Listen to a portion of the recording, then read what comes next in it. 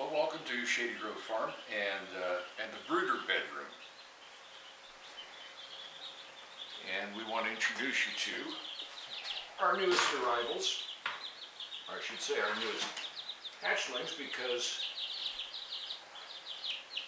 these are not purchased birds. These are our own hatchlings, and these are Ayam Ketawa laughing chickens from our own small flock.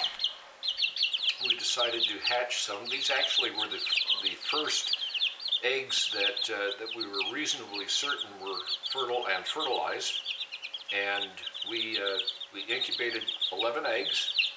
2 of them hadn't been fertilized, the other 9 were, and we got a full 9 for 9 hatch. And these little guys are now, guys and gals, they're now 11 days old. Already starting to get wing feathers. Pick one out. And we're all washed hands and everything. Tail feathers, yes, come here. Oh my goodness. Okay. I probably won't have to get too close. Whoop. They're very, very, very active. Very active. But already got wing feathers. Lovely long, they've got about a foot wingspan. And little tail feathers. Yuck, cute. It's obviously a rooster. Oh, down you go, Junior. So that's why we have the lid on with the mesh. John, what we do here, as you can see. Cut the center out of the lid and put plastic chicken wire on it. Mesh, plastic mesh. So they start bouncing around like ping pong balls, don't they? Yes, they do. And they're very vocal. Yes, they make a lot of noise. They also will sometimes make very different noises to any other chickens we've had, which may be the brews.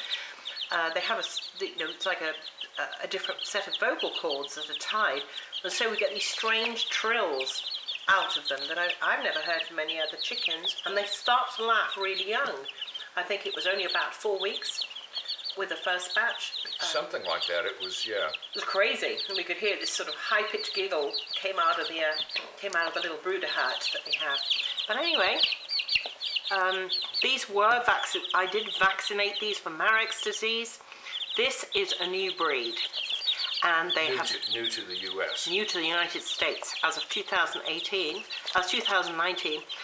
and one of the things you must be aware of is that they have no resistance to the strains of Mareks disease that we have in this country, and this obviously is not a good thing. And I have heard reports of people losing all their birds to Mareks. It's expensive.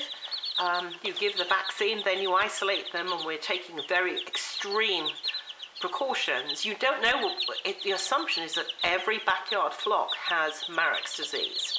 It is so widespread, and it's brought in and transferred by birds. The virus stays on the soil surface for a year, 13 months, and it can stay underground for 5 years before resurfacing. So if you have ever introduced new chickens into your flock, adults, there's every chance you may have Mareks.